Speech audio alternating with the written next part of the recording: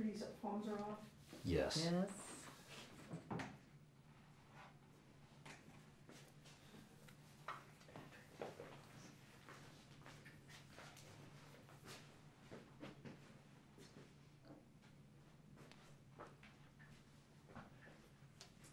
All right, we're rolling. Your camera's here. Dr. C, your camera's on the far left for you. Okay. And whenever you're ready, we'll roll. Okay. No noise.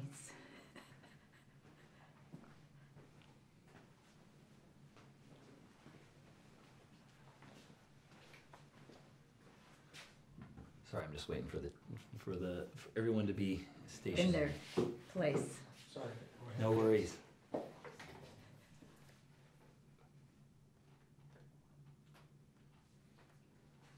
I good? Yes, we're good. Hi, Dr. Connealy. I know that cancer is a topic that you are very passionate about. Why are you so passionate about ending cancer? What is it about cancer that is so destructive for not only people but families? Right. Well, first of all, the journey, I didn't pick the journey picked me. So it came in a letter when I was about 16 years old, and I was born in Houston, Texas. And my parents one day wanted to talk to me after school, and they told me that the drug that my mother took when she was pregnant in the 50s, they found out many years later caused cancer and hormone problems and anatomical problems. And so they said that I needed to get further evaluation. And I lived close to one of the ivory towers of cancer treatments, and I started going to get evaluated. And evaluations included pap smears and biopsies and it was a teaching institution, so lots of people peering on you, asking you questions and everything. And of course at 16, you don't go to the doctor, right? So it was a daunting experience. And after that, I knew at that year I wanted to be a doctor. I loved biology, I loved chemistry, but I didn't think I could sit in a lab and be with Bunsen burners all day. So fortunately, I went to college and got my degree in biology and decided I wanted to go to medical school. I was fortunate enough to go to medical school, and I finished medical school. And with that knowledge, I really thought, okay, why do I have the problems and the consequences of a drug? And I needed to, unfortunately, deal with that. I went to doctors, and the doctors always have a pill for every ill, as we know. And pills don't fix, drugs don't fix everything. In fact, usually they make the body worse because all drugs disturb the mitochondria, which are the powerhouse engines of your cells. And so over the years and different kinds of episodes of issues, I decided to take health in my own hands and said, you know what, I'm going to go research myself, everything I can find. So I did, and that is where it has led me today. Unfortunately, I had patients who were very curious about treatments that we didn't necessarily learn in medical school. It could have been about biologically identical hormones. It could have been about herbs. It could have been about nutrients. Now, you have to know that I started my practice 33 years ago with a nutritionist in my practice. And very shortly thereafter, I hired an acupuncturist to work with me. So I've been in the field of integrative functional biological medicine a long time. But I tell people, I was fortunate enough to go to medical school to really, really know how the body works. You take anatomy and physiology and biochemistry, and biochemistry is where it's all at. That's where we find the root causes of all the medical problems. But the doctors of today, I think we've kind of forgotten about the biochemistry of the body. But now I think people are really searching for the root cause. Now my situation was unique, but I always tell people, I'm not only a doctor, that I've been a patient for most of my life. And it has revealed to me something and the knowledge and the information that no medical book could ever teach me. So when I see a patient, I really understand where they're coming from very differently, because I have had very many health challenges. Now I know it doesn't look like it today, but it's not about judging what someone looks like. It's really what's going on inside of somebody. Absolutely. And so, you know, I always tell people your mess becomes your message, and it does, because you're passionate, because you want people to know what you know. You want people to know the knowledge that they can have to create the innate healing that the body has. Just like you, Jordan. I've known you a long time, and you had your own healing crises and epiphany and resolution of your healing. And so there is no better teacher than going through it yourself. No book could describe, even though you try to describe to people, but it's indescribable, the second by second version of what goes on when you are suffering. But there is no better teacher either. Absolutely. And I know that when you are seeking help, having someone who's been through what you've been through, in addition to treating, diagnosing, et cetera, is pretty amazing. So when it comes to cancer, this is a topic that affects everybody, whether it's a loved one, whether it's yourself. The statistics are daunting. They're not getting better. And when you dissect the statistics, it appears they're getting a lot worse. And so when it comes to cancer, there's an issue with an incidence of cancer and then a recurrence of cancer. And I'm guessing because you, being an integrative, functional, and biological doctor, you're getting people that have already tried conventional treatments, radiation, chemotherapy, surgical procedures. Let me ask you this.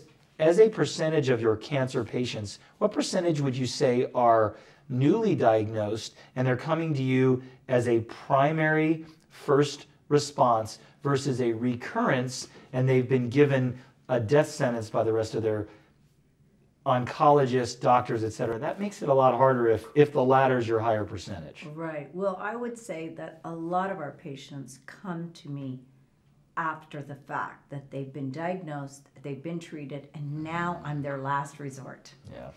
And so, but the good news is now I am seeing people who, as soon as they get diagnosed, they want to see me. What do I need to do? And what's the course I need to follow? And they discuss all the options with me, as opposed to just surgery, chemo, and radiation. I tell people, no matter where you are, you need to prepare your mind and body for all, whether it's a biopsy, whether it's surgery, chemo, or radiation. And so that's what people don't understand. And doctors do not properly give an informed consent of what a biopsy, surgery, chemo, or radiation will do to their body. And more importantly, it's our job as physicians to help guide the patient so that they do not suffer any of the consequences and problems.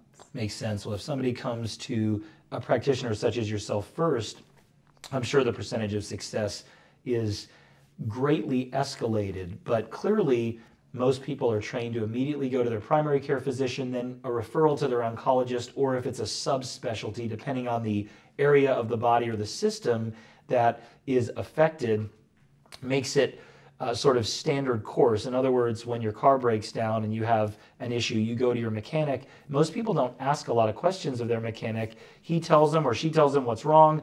They fix it. Medicine shouldn't be that way, and you're trying to make medicine more of a partnership between doctor and patient versus the dictatorship that's been set up. So with that being said, I assume when it comes to radiation, chemotherapy, and surgery, I know this rather, they're not all created equal. It isn't that chemotherapy, radiation, and surgery are not effective, or there's blanket statements made that they don't work or they always work. It's somewhere in between, but there's various forms and prescribed ways to take chemotherapeutic agents. There's coadjuvants that you can use as well, and there's various surgical procedures. And I know in my own research, usually institutions and practitioners will recommend a type of chemo, a type of radiation and or surgery, that they are equipped, or their center that they work with is equipped to provide. Whereas if you do your own research, there may be a laparoscopic surgical procedure that requires much less downtime.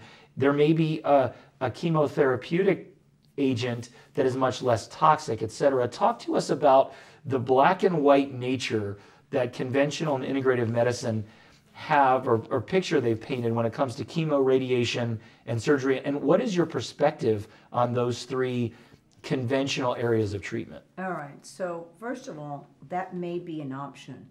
For example, let's talk about a simple breast lump for a patient. So first of all, we want to prepare the patient for the biopsy even, because we know that seeding can take place. So we give the patients a preparation protocol for them to have that biopsy, okay? So in case something happens, they already have a fighting stance, okay?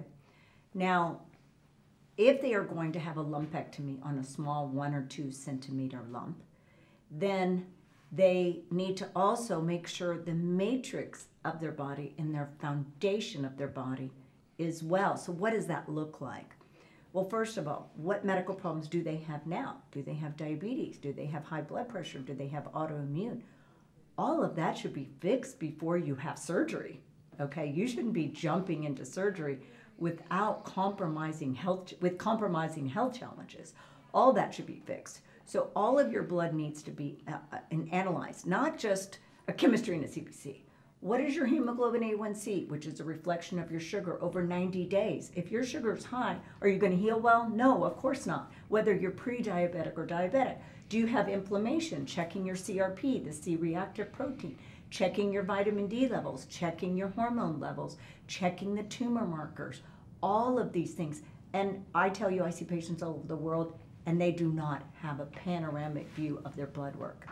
Do they have good liver function? Do they have fatty liver? Do they have good kidney? Are they in early kidney failure? All these things. And the reason is a lot of doctors don't do it is because there's no drug for those things.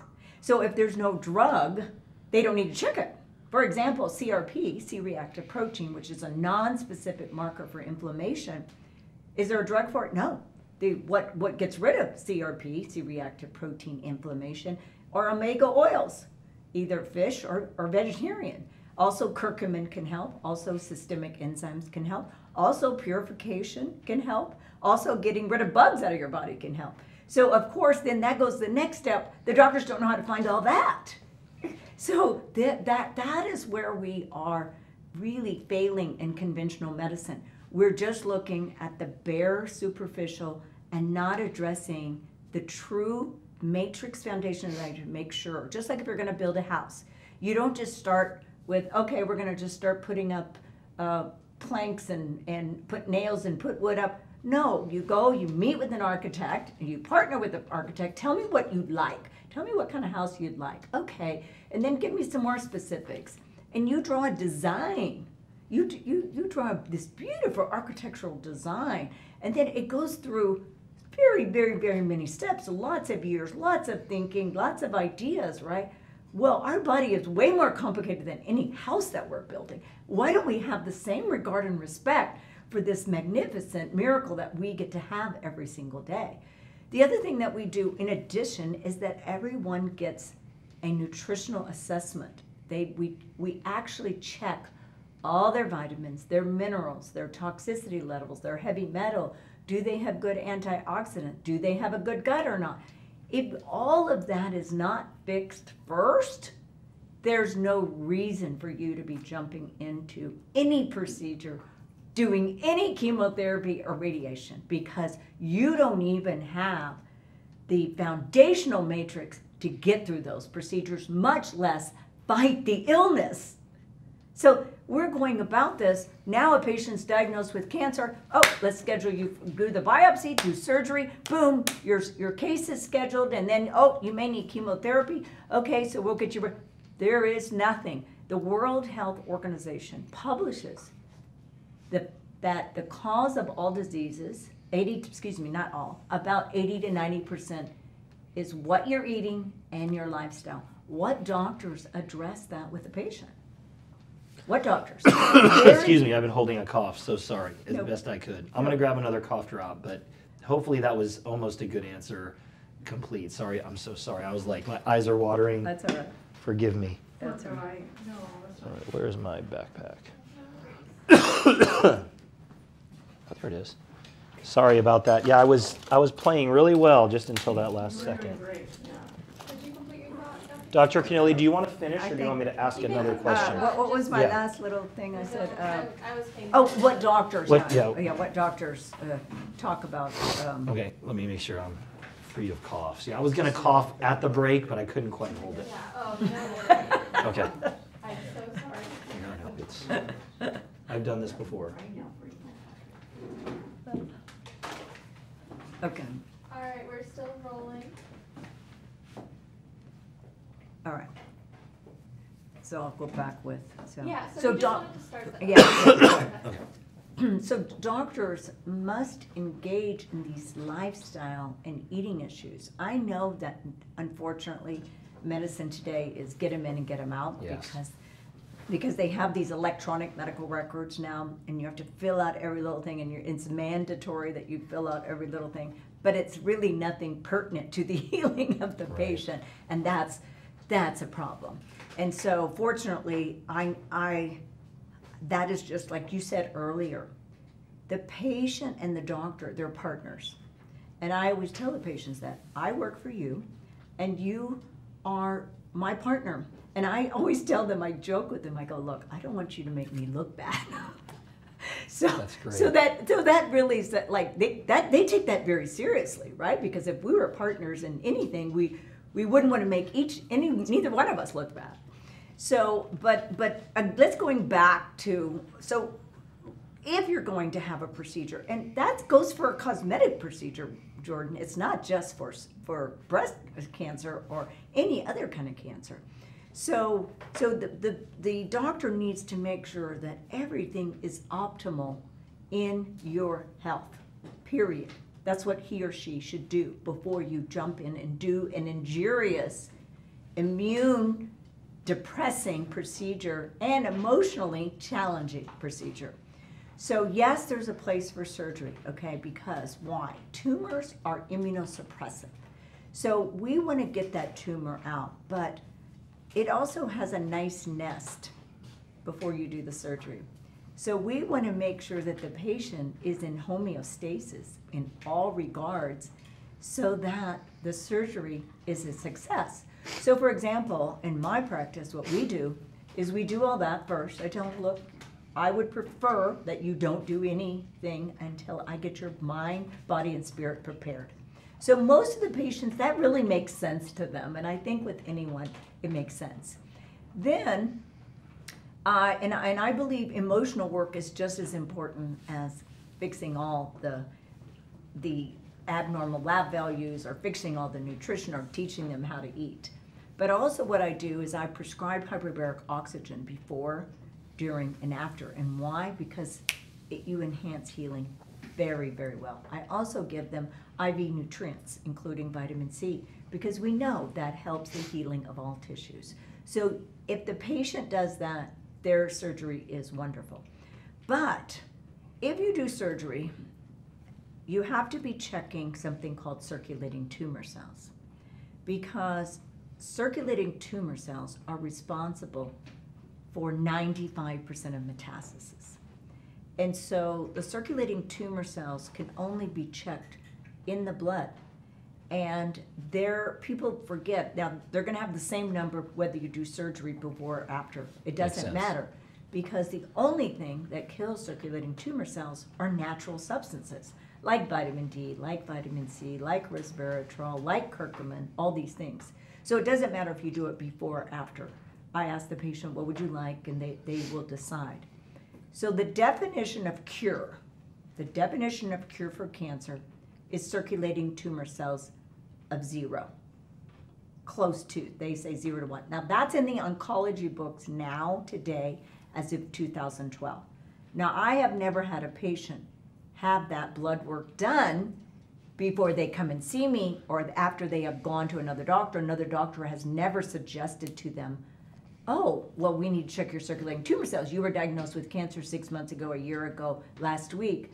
We need to check your circulating tumor cells because circulating tumor cells are responsible for 95% of metastasis.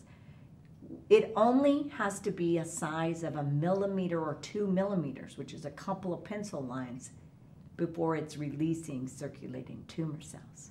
So when you're diagnosed with cancer, we need to be concerned that there's no cancer anywhere else. Okay, and not, if people get PET scans, people think PET scans, oh, I'm clear. Well, a PET scan can only see 5 millimeters and above. So everything less than 5 millimeters, it will not diagnose. So you have to have ways to look at the invisible of what our routine MRIs, CTs, and PET scans can do. And that's why you have to evaluate blood work. That's why you have to do all the testing, and then we also do bioenergetic testing, which is another topic. But let's go with chemotherapy. Okay, today chemotherapy has been used for probably 50 years, okay. Chemotherapy can be beneficial if someone has stage 4 cancer and we've got to shrink tumor burden, okay, because tumor burden is invading the body, totally putting outrageous impedances in the body that you have to, it might even be an anatomical impedance, but it's putting such a drag on the body. Now, the way that we do it in our clinic, we do something called insulin potentiation therapy with chemo. So we use 10% chemo with insulin. Cancer cells love sugar, and so we use insulin as the escort to bring in the chemo, sparing the other cells.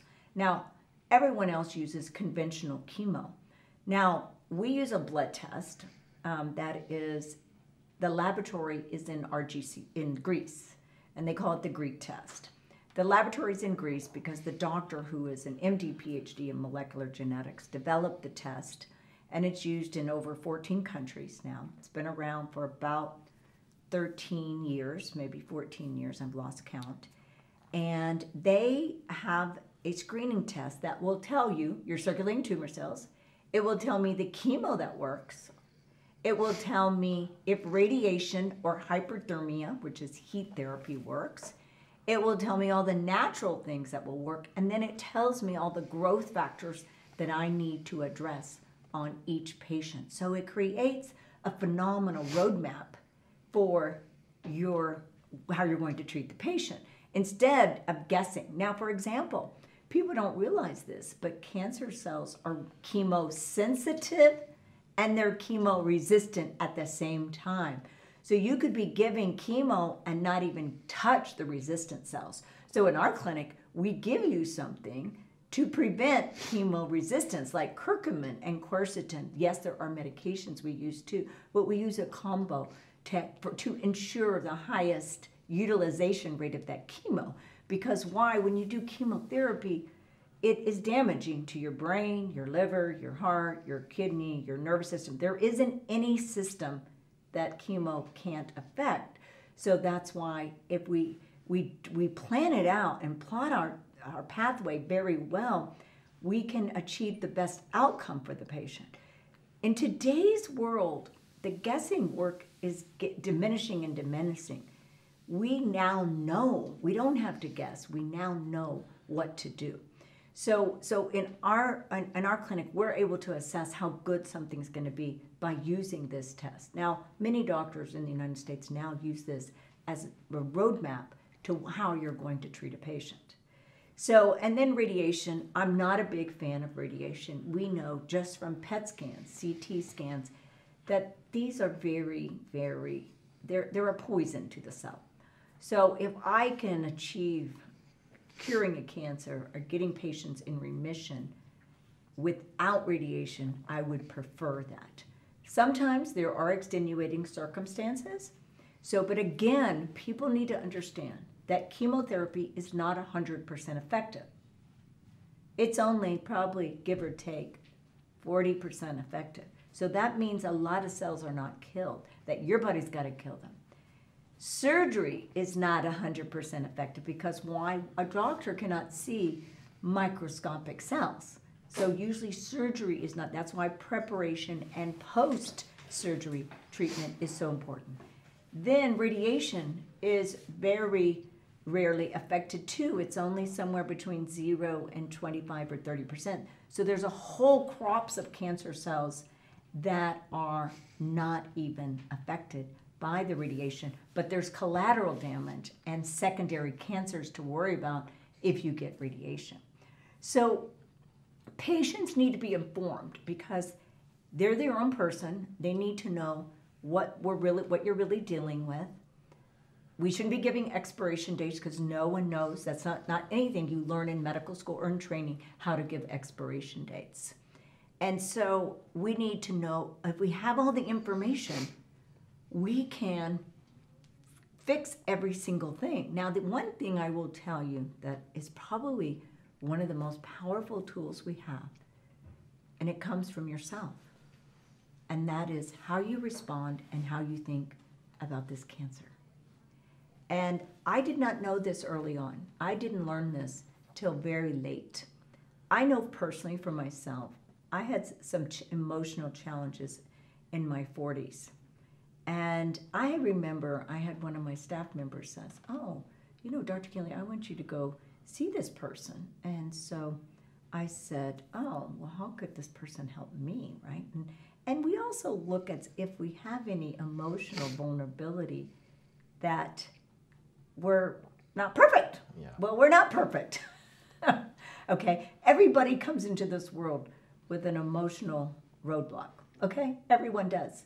You either, because we now know that we can inherit 9 generations of emotional DNA. And so as a result of that, probably the first thing we all should be doing is emotional work from very early on. That would probably be the best thing we all could do. And then we probably wouldn't make the decisions. We would have a self-awareness that we didn't have growing up. And so but that's probably one of the best things I ever did. But now today, what we can know and how we can ascertain things and where we can go with emotional healing is powerful and unbelievable. And so one of the first things we do is we tell the patient that we will be doing emotional attunement with you first on, because after eating, the emotional attunement is neck and neck, because we become what we think about most of the time. And most of us are not conscious of what we're thinking about most of the time. A lot of us, the subconscious thought is more powerful than the conscious thought. So that's why we can't say surgery, chemo, radiation, thank you, ma'am. Like, no. And every day I encounter patients, well, I had my breast lumpectomy, or I had it removed, I had my kidney out, and I am cured. And I asked the patients, so how does the doctor know that you're cured? Like, how do you know? And I go, because he told me. And I said, well, we have to have verification. And in today's world, there is verification to know if you are cured. And like I said earlier, the definition of a cure or remission is circulating tumor cells of close to 0. Now, people will say, well, can't you get circulating tumor cell tests in the United States? Well, there are laboratories in the United States. I have utilized the laboratories, but they're not accurate. So, because I've compared them to the laboratory. I've used laboratories in Germany. I've used laboratories in France. So I've used other laboratories because, of course, to make my life easier, it would be a lot easier if I could use a laboratory here in the United States. But it is not, everybody came back 0, and I'm like, well, there's no way, 25 specimens and everybody came back 0. It's impossible that they would all come back 0. So right now, at this point in time, this is the most reliable test that I have used, and comparing them with many other laboratories. Well, you've said about 10 things that are revolutionary, much like your book, The Cancer Revolution. I think the emotional component is completely ignored in most conventional approaches. And I would say that bitterness and emotional trauma has almost been ubiquitous in cancer and autoimmune diseases that I've seen present themselves or manifest themselves in individuals, but the circulating tumor cell topic is absolutely tremendous because it's a great predictor of recurrence.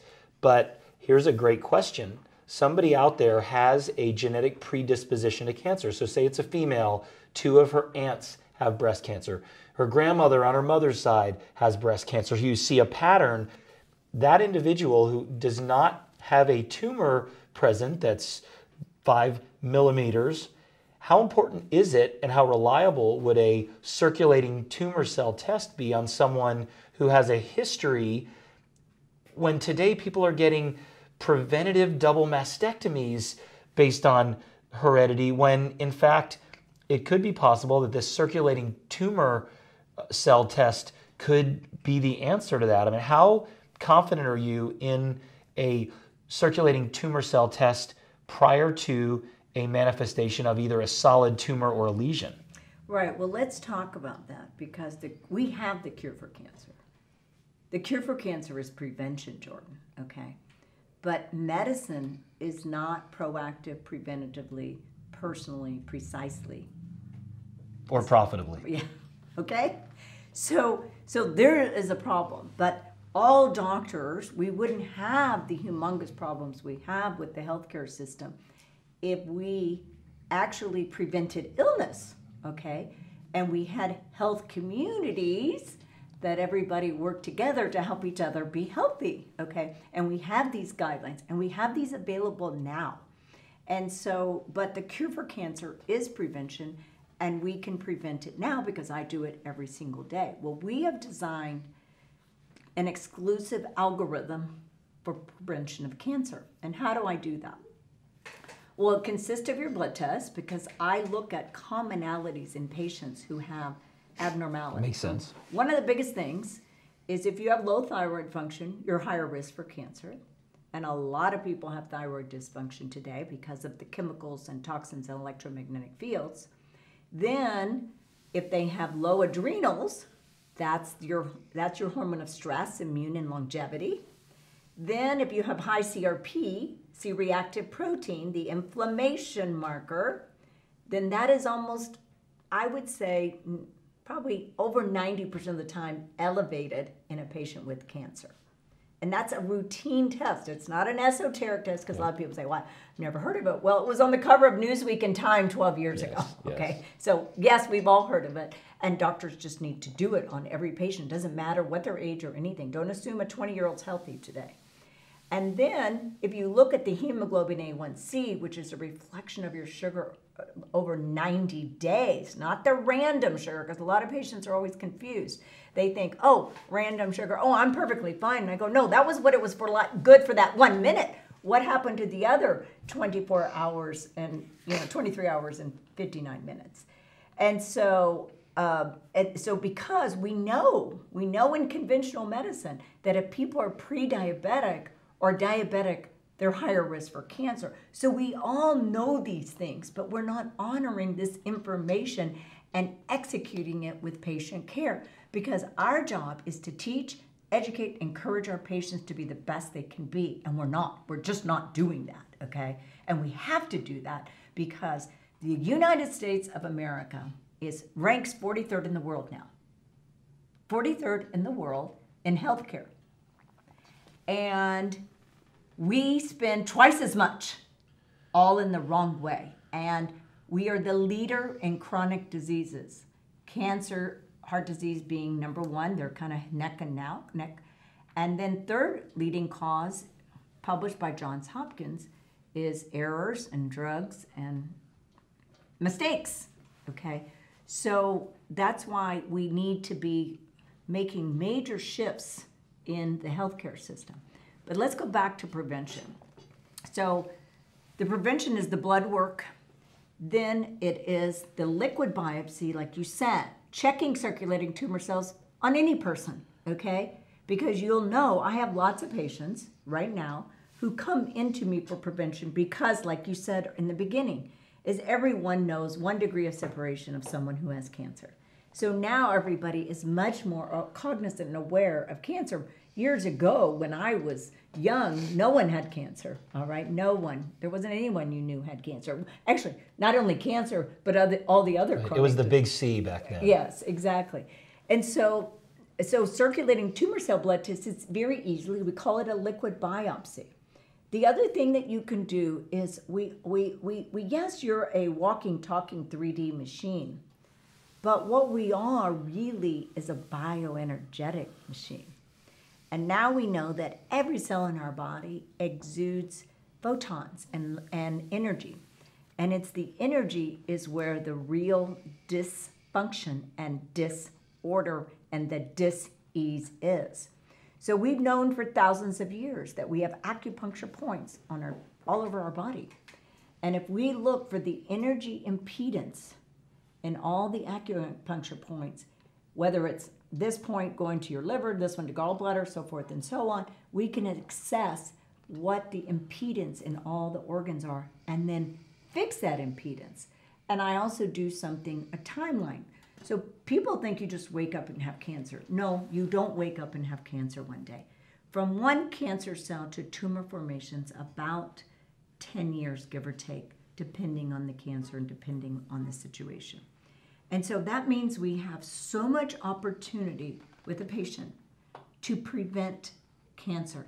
And that's what I'm trying to do, is prevent all these illnesses, whether it's high blood pressure, cancer, diabetes. We can prevent all these illnesses. For example, let's take diabetes. Diabetes, if you have an elevated hemoglobin A1C, you know that that patient in 3 to 5 years is going to have diabetes. So why aren't you educating him, at least giving them a website, something? If you're not good at nutrition, we're in the era of information. There is so much information out there, and if multiple places are saying similar things, then you know there must be some validity to it, right? And so, like all eating plans, like all diet books that have been written, they don't say go get Oreo cookies and Hamburger Helper. None of the books say that, right? Even going back when I was a little girl, my mother always quoted Adele Davis.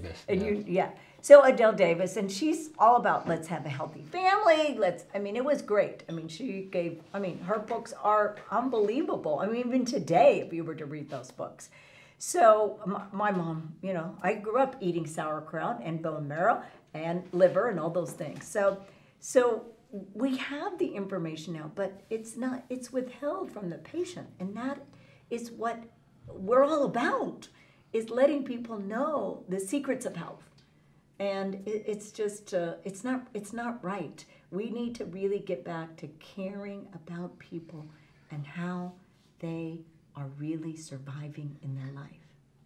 Now, I have often thought that the incidence of cancer, or what we're calling cancer, which is really a destination of a solid tumor, is probably more of a process. And so what I like about the circulating tumor cell test, or the theory, is that it speaks to that. And so circulating tumor cells can eventually accumulate into a solid tumor, and then the solid tumor emits the circulating tumor cells, and so it's sort of a vicious cycle. I would think our body is created to function well as opposed to malfunction, and I've read over the years that many individuals would have had a cancer diagnosis, but the body resolved it through what we'd call an infection, or really the body's detoxification. The question that I would ask, because I've made a comment, if everyone in America had a traditional cancer screening with a CT scan or a PET scan or something like that, I would think 75% of Americans at one point in time would have a cancer that is large enough to show up in modern technology, but through the power of the body and the cleansing mechanism, it is therefore resolved. This idea in medicine of spontaneous remission, which means anything other than chemo, radiation, and surgery is spontaneous when you have patients partner with you, and frankly, pardon my expression, they work their butts off and you work yours to get them well, and medicine would call that a spontaneous remission. The question is this: if you had 100 individuals who were not diagnosed with cancer that has manifested, 100 individuals that would go undetected in their cancer with all screens, if they take a circulating tumor cell test, what percentage of, quote, healthy individuals in America, and I don't mean truly healthy, I mean average, you go to a mall and 100 people that have no cancer diagnosis, what percentage of them would show a level above 0 or 1 on a circulating tumor cell test? Well, that's a very good question. Now, my patient population, they're always testing positive, okay? But these are people that have already been diagnosed with cancer. But on my preventive side, because I do a preventive side, I would say probably about 30%. Okay, so 30% of people who have no cancer knowledge, diagnosis they just or come in for symptoms, yes, they would show some level of cancer activity or process. That is really, really important information. And another question I will ask you that you can't possibly answer is, out of those patients that you're working with, and maybe they have thyroid issues, which you've said can be an underlying predictor of cancer risk. Maybe they have autoimmune disease. Maybe they have metabolic syndrome or prediabetes. Or breast cyst or something. Yeah, absolutely. That they're dealing with. A myriad of conditions that people have, or they're on certain medications that lead to cancer risk for anxiety, oral contraceptives, the list goes on and on. Massive recurrent antibiotic prescriptions. If that person comes into your preventive side, they have circulating tumor cell elevation, no manifestation of cancer in traditional tests. No tumor manifestation, right. What percentage of your wellness or preventative program, what percentage of those individuals could then reverse their circulating tumor cell test? What I'm really trying to find out, and doing it in a roundabout way, the pre-cancer individual, how easy is it to help their circulating tumor cells go down to 0 versus someone who's already manifested in a tumor? I'm trying to point to how important prevention is. Yeah, it's so much easier. It's so much easier. Yes, they've got to learn the same things because they know they're headed to a pathway of doom, or eventually with a conventional way of diagnosing cancer, because today cancer is not conventionally diagnosed with a circulating tumor cell. It's a breast bump or lump, okay? And so it's not, as you know, it's not the circulating tumor cell, which it should be routinely done, I think, because it's so much easier. But it's much easier because you teach the patient impeccable self-care, and they take care of it themselves. Now, you are also doing the scans. So, for example, let's take, for example, I have 2 sisters from Texas, okay? And they both, the reason why they came, just like you used earlier, is they have a family history of multiple people having cancer. So they came to me not knowing anything, and they were seeing a gynecologist in Texas. And so they came to me, did phone consults first, and then they came in to see me. And I found out one of the girls, or women, one was 40, one was 42, one had breast cancer and one had ovarian. Now, they do not have, if you do the MRIs, if you do the pelvic MRIs and all the scans, there's nothing, okay? Because there's nothing able to detect yet, because it's too small. Now, let me back up. So you're saying, when you say they have ovarian and breast cancer... I've discerned through all my testing. Okay, so according to your test, traditional diagnostics have not shown that, but you're saying that they have a process of breast and ovarian cancer. Okay, just exactly. Yes, they have that's what it's related to. Got it. So even though the test, all the imaging tests, do not show it, right? But I always use in my lectures, I tell people it's not about the top of the iceberg. That's the easiest part to get. It's what lies beneath. Now, would you say that they were in a precancerous state, or do you communicate to them that they have cancer? I tell them they're in a preventive. Okay. Not even precancer, because you want to. I think that word. Oh, it's so powerful. It's so impactful. But I tell people, I'm optimizing you. Got it. I am creating the best case scenario for you. That's what, and they're doing it because they're the one that has to do all the work. Sure.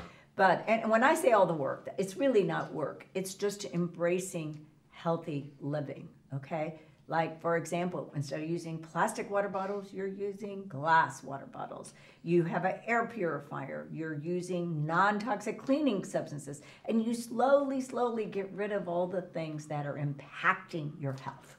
Well, and that truly points to the saying, an ounce of prevention is worth a pound of cure. I suppose if somebody were to keep up with their house cleaning on a weekly basis, it's always going to be easier to clean said house. Whereas if someone hasn't cleaned their home in 6 months or a year, the amount of work they're going to have to do, not only with cleaning, but probably remodeling, ripping things out. If you think about it, it's a great analogy, because if somebody comes in that has a clean bill of health, in other words, they have not shown an evidence of cancer in conventional tests, but yet you're finding that combination of circulating tumor cells, thyroid levels, adrenal levels, maybe liver enzymes, various inflammatory markers such as CRP, then they go on a program and it's more akin to the house that is regularly cleaned. That's and correct. Sweeping some of the stuff out. Whereas if somebody has gotten to the point where they already have a tumor that is the size of above the detection limit, then you're dealing with not only the physical issues, but the mental and emotional, which I want to talk about now. I think, and I've preached this many times, having understood it firsthand, when anyone receives a cancer diagnosis, and it could be a breast lump that's small enough for a lumpectomy, right? It could be the stage 4 metastatic. That word cancer means death to almost everybody. And I've equated it to walking into your oncologist or your specialist appointment. You've been referred by a primary care doctor, and you go in and they give you the bad news. You've been diagnosed with cancer. I literally believe people walk out of that appointment different. They're walking different. It's almost like you spend the rest of your life, if you choose to, looking behind you for the grim reaper that's chasing you down. You immediately want to know how long you're going to live. And unfortunately, in the information age, you can look up one of 50 websites to see the average longevity of someone diagnosed with, quote, your cancer. And I often have believed that someone makes a decision right then and there whether to live or die.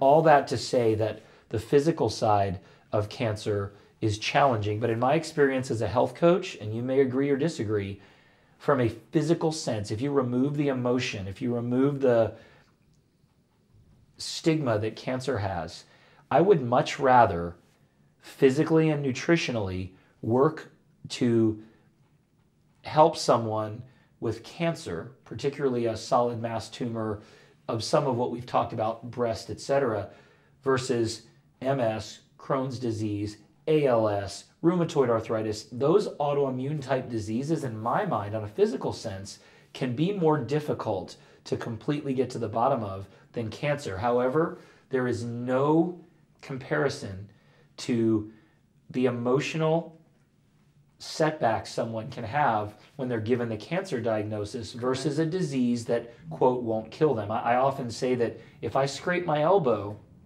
I clean the wound, put some essential oils on it, and I'll bandage it.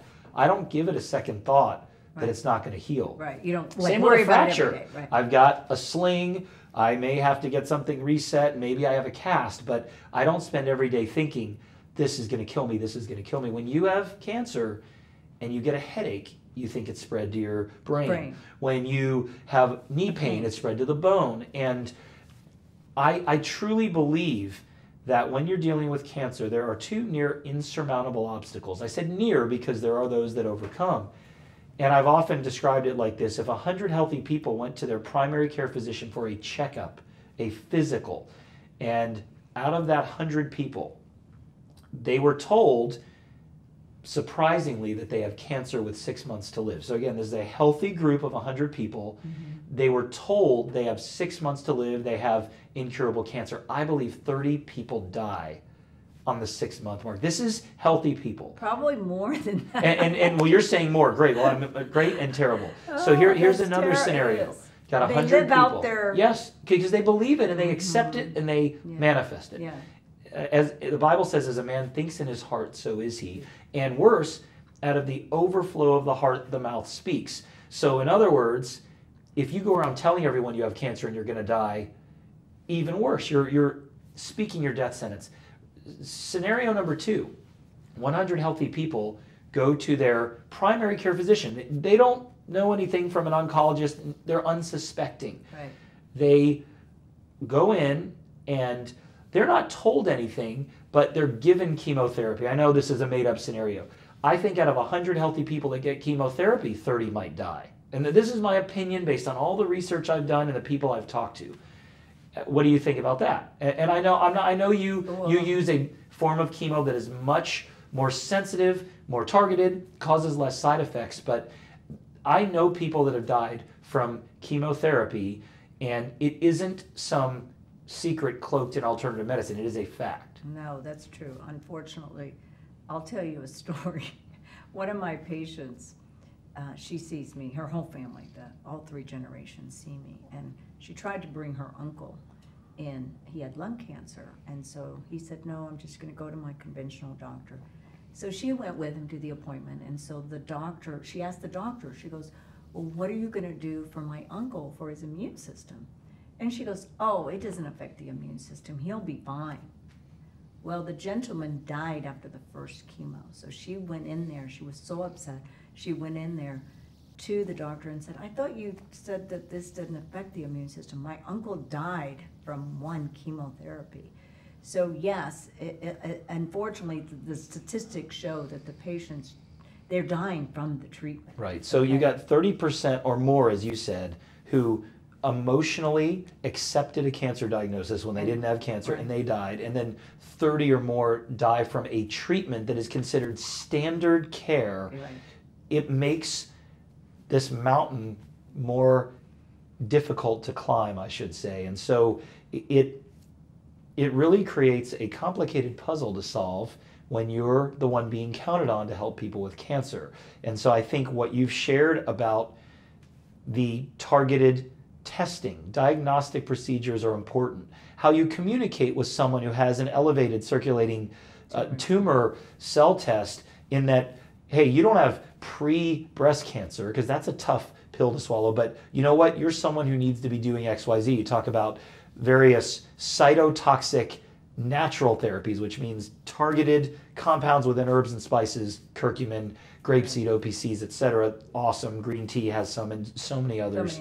And it's a way to detect early, but then truly not do any harm to patients, because I think everyone would agree a prick in the vein is not going to cause the same kind of harm as a biopsy would, or even a mammogram would. So I think those are amazing. I think getting your emotions straight, truly amazing. What I think you said that made the most sense to me, and I'm most excited about, is that before anyone gets anything that's at all invasive, even a diagnostic procedure, you're having them prepare their body and address underlying issues. So instead of the traditional, or should I say conventional way, where when anything shows up, they can't schedule you fast enough for a lumpectomy, for a mastectomy, for some type of bone marrow test, or whatever it be, you're taking the opposite approach and saying, you know what, you can't even go there until you get nutrients, till you detoxify, till you address your environment. I think that is really, really powerful. And so I'm someone listening saying, I don't know anyone who shouldn't come see you, whether they're suspecting cancer, whether they have symptoms, whether they've been diagnosed, or whether they have a family history. So number one, I'm sold. But here's a question I'm going to ask. People in America who are diagnosed with cancer today, that are enlightened to alternatives, one of their first thoughts is, I need to go out of the country to try an unapproved therapy that is possibly being administered by someone who may not have had a level of training that would rise to the occasion of United States medical doctors. So how is it that you, who are a licensed medical doctor in the United States, are able to not only use great diagnostic procedures that are cutting edge and should be standard of care, but the treatments such as IPT and others? People are going far and wide to Mexico, to Germany, to South America. I know these people. I've been to some of these clinics, both from a personal standpoint and then call it a risk standpoint. How are you able to administer these therapies, and why don't people know they can do this in the U.S.? Well, that's true, because it's one, people, anything about health and prevention, it is so blinded by what is available here and what's available. Look what every TV, every periodical, every newspaper, there is nothing about health, nothing. So that's where people are getting their news. Yes, you can get things on Google, and obviously if you go to go to different websites, you're going to get information, but you got to get there, okay? And it's interesting, a lot of my patients will tell me, like, look, I told my friend to come and see you, but they just want to stick to their oncologist. And I said, you know what? But I work with those people too. We want to make sure that we have the best approach possible with whether you see the oncologist. So I work with the surgeon or the oncologist or any other specialist, because I'm the quarterback for you. I'm your quarterback. I'm working on the front lines with you. And yes, I know, first of all, medical tourism is big all over the world, okay? All over the world for lots of different reasons, okay? Whether it's dentistry, whether it's cancer, whether it's all kinds of things. Because, like I said earlier, United States medicine, we're not progressing like we should be. Okay? We're going backwards, it sounds like. We're staying with what we did 20, 30 years ago, okay? Because if you looked at way things done 100 years ago, it's the way the things I'm doing things, which people may not think it's progressive, but it is. Using what doctors all did, they had all apothecaries before. They compounded their own We things. call it ancient medicine. Yeah, versus ancient modern medicine, right. And so, but we have new modern medicine though. The new modern medicine also is what I'm doing. Like a circulating tumor cell is modern medicine, Jordan, okay? It's not alternative, it's not homeopathic, it's new modern science. Science is changing by the second. But the doctor of the today, number one, doesn't have time, because I tell you that any doctor who went to a functional medicine course, it would be impossible for them to go back and practice. And I know, because I've been doing this 33 years, I fortunately had the divine direction to do the way I did it. Started practicing with the natural things and having a nutritionist, okay, from the get-go, okay?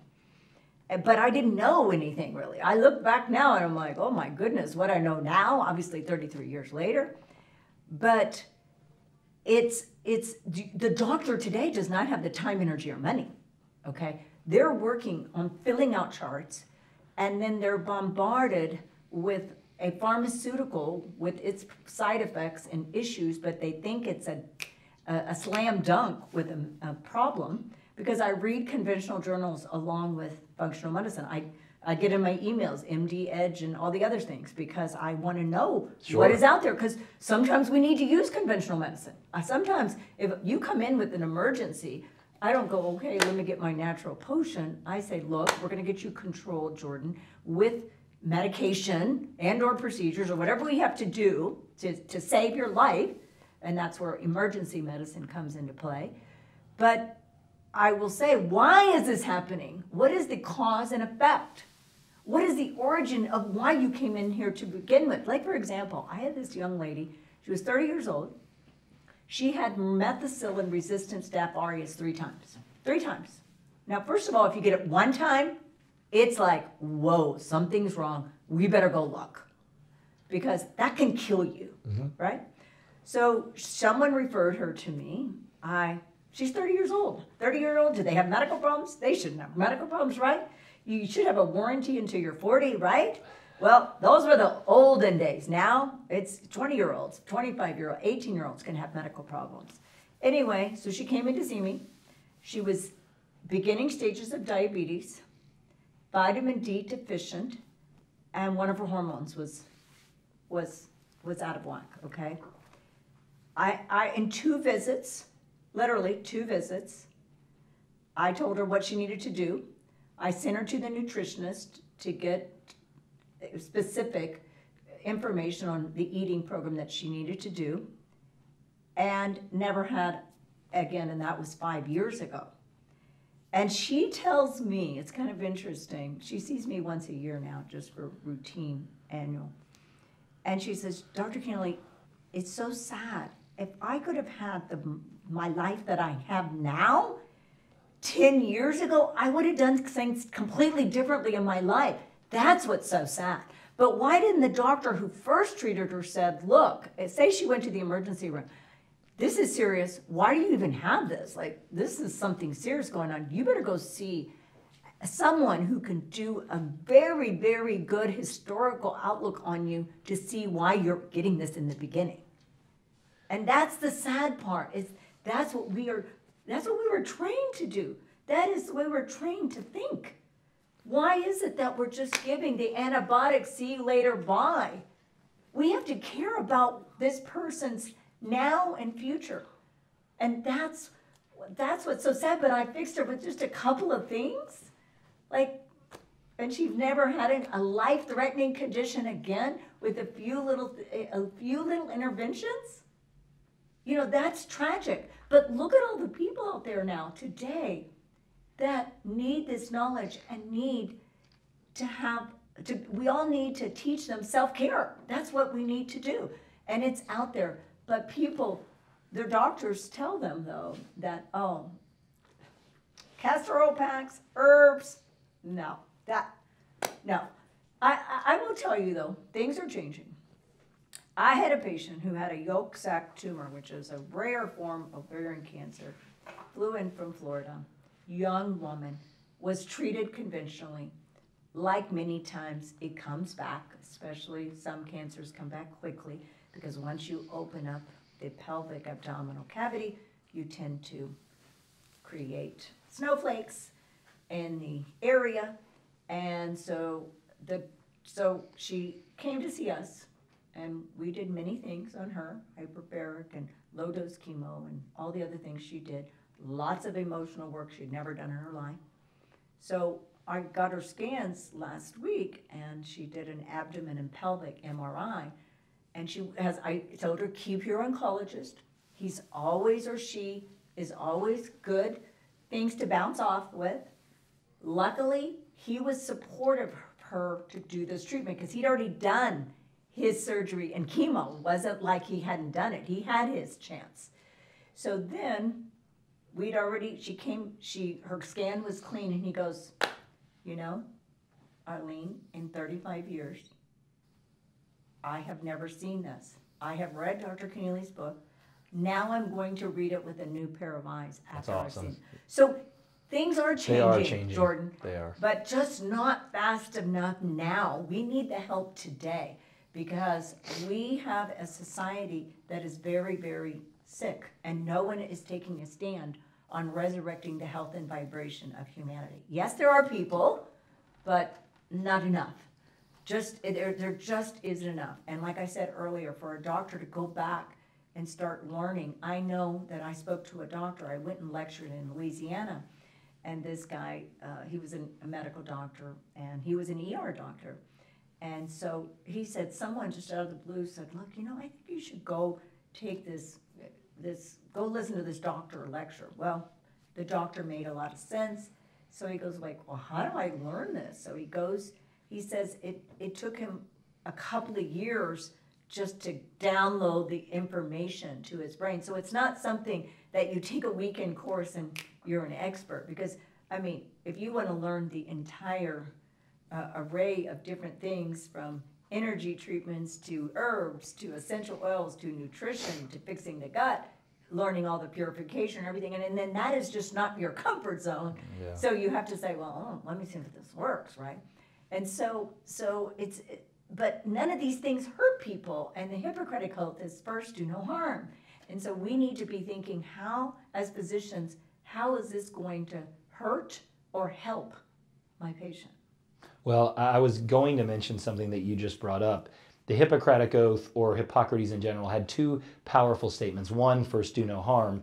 Two, let your food be your medicine and let your medicine be your food. And I have said this before. I've been damaged by medicine, but the person who is treating me each time didn't intend to damage me. So I want to be really clear that I don't think we should hate a person who is making a diagnosis or prescribing a treatment. We shouldn't hate a system because much like a lot of us have had loved ones or our own selves who've been diagnosed with cancer, we've lost loved ones, that is, but we've also all known someone who's been helped in an emergency or trauma scenario, which is absolutely critical. That being said, I really believe that the medical system today is set up more on the Hippocratic oath than Hippocratic. I think that first do no harm, which is really something that's visible in almost every office, if not every clinic, and certainly in a hospital. I mean, that the sign of medicine is that. I think that the example you gave of someone with MRSA,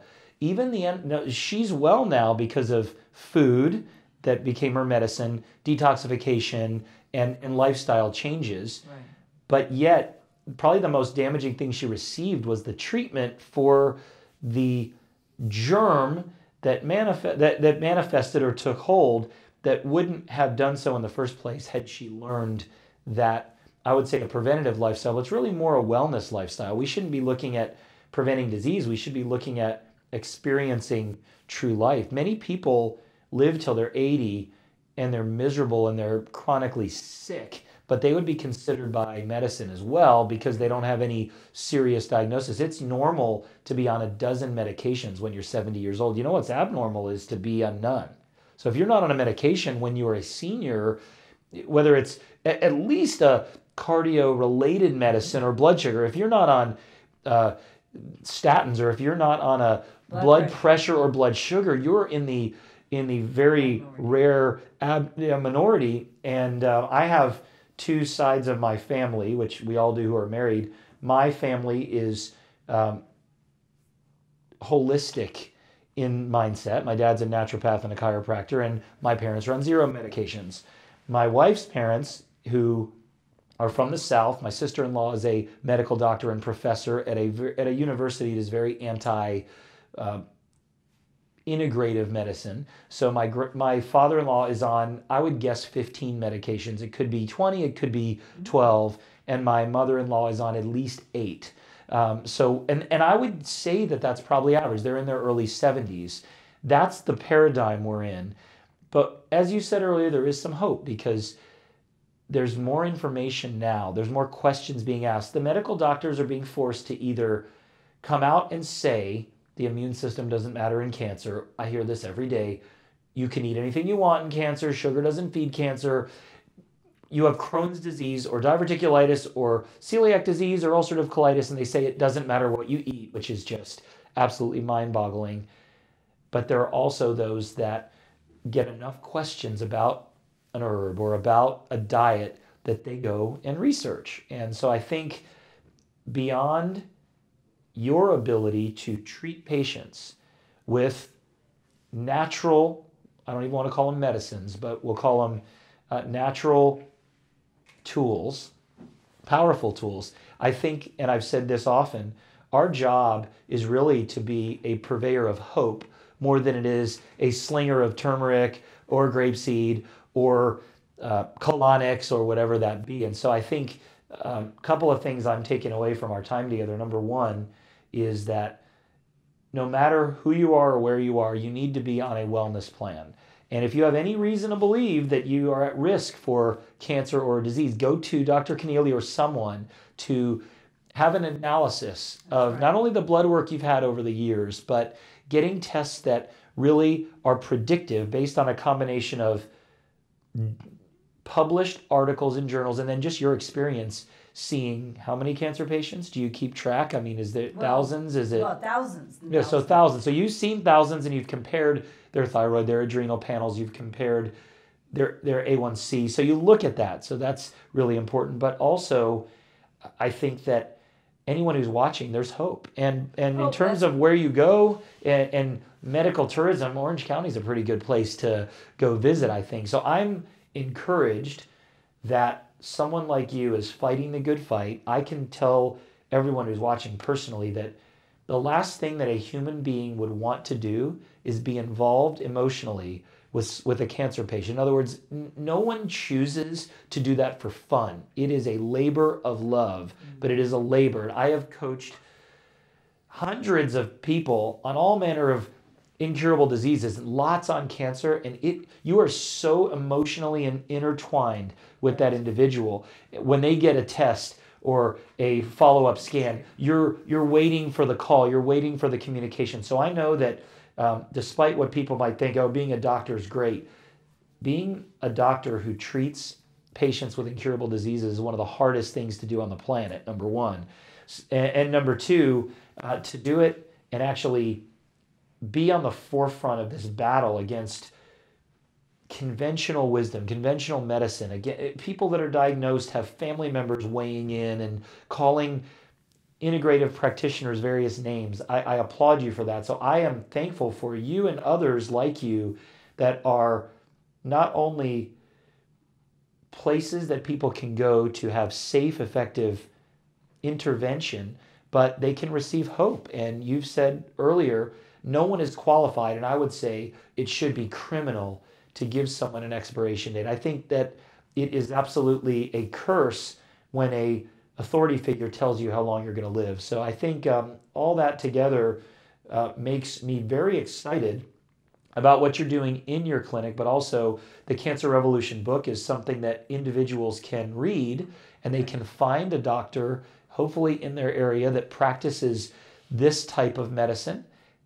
And if they are not at a point where they want to do that, they can learn from the book proven techniques to aid in their wellness and therefore fight off not just cancer, but bacteria, thyroid issues, hormone imbalances, etc. So I'm pretty sure that buying the Cancer Revolution book's a great investment, probably a zero risk investment, but I also think that you certainly have my endorsement for people to travel far and wide to Orange County, California, which most people want to visit anyway, to see you. And I've known you for over 20 years, which is hard to believe. And I'm really excited to see where your practice has gone. When we first talked, you did not have all this information. You didn't have these case studies. You didn't have these amazing testimonials. And it is so exciting to me to have a resource such as yourself and your clinic and your team, because I get asked every day, where is someone in this area or that area or my town who can give me hope of a life beyond this diagnosis? So Right. I want to tell those who are watching that I am a fan, and I am also a believer in Dr. Connealy, her work, her books, her clinic, and I am someone who will enthusiastically recommend anyone who asks me, what can I do dealing with cancer, but also so many other conditions. So I'm excited for what you do, and I really hope your colleagues will listen, and I certainly hope you will continue to have patients coming in droves to get real answers for their real problems in a holistic way. Right, well, you're right, and like I said, the good news, it's changing. For patients are coming in preventively or as the beginning of their diagnosis. Doctors, it's interesting, I had a doctor that works as a hospitalist. A hospitalist is a doctor who spends all his time in the hospital taking care of. Sounds terrible, by the way. Yeah.